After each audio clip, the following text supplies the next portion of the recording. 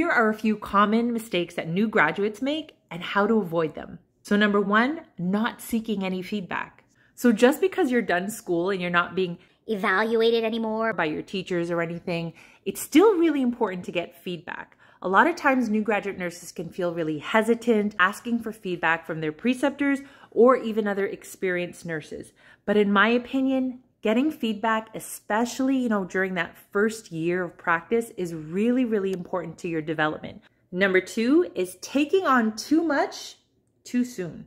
I think oftentimes new graduate nurses think, oh yeah, I can do that. Don't worry, I'll do that. I'll do this. Oh yeah, you want me to help with that catheter? Sure, I'll do that. You're taking on too much. I think a lot of times new graduate nurses hesitate to delegate because they think, if I take on a lot, if I can help my team a lot, people will trust me or they'll like me or I'll look like I'm competent. Delegating tasks appropriately will help you manage your time and workload and ultimately lead to better patient care. Number three, not asking enough questions. You're the new kid on the block. People expect you to ask questions. If you just want some clarity, ask.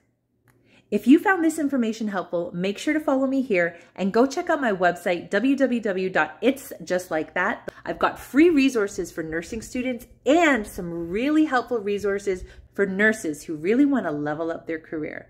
I'll see you there.